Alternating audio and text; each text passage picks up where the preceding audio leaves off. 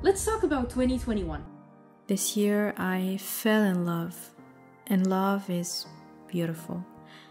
But I made mistakes like cutting my niece's hair and messing it up and crazy laughing as my sister got angry when she saw it. But hey, doesn't matter because my niece loved it. Sorry, not sorry. This year I fell in love with sunsets, and God knows I woke up to the most beautiful ones. Deserts, then seas, mountains, and the moon.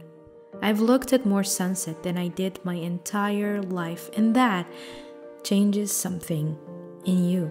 And then I fell in love with myself, and how can I not when my name is Nour? Nour ka Nour shams. And I don't mean it in a cheesy way, but my eyes sparkle every time I look at myself in the mirror, or most of the times, and think, damn, the older I'm getting, the more beautiful I become. And I wish that feeling to every woman on earth. This year, someone I love lived, and for that I am incredibly happy. And someone I love died. This year I cried, and I'm grateful for the cries because I also laughed. And what is life if it's not ups and downs? This year I started a podcast with my mom, Ana wa Ummi, because I was moving to another country and I wanted to create a connection, something that lasts forever.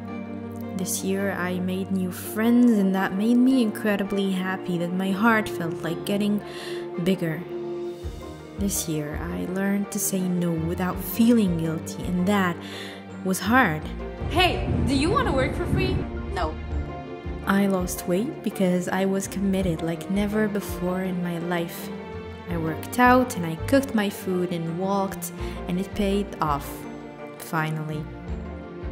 And this year, like every year, is the most incredible year of my ordinary life.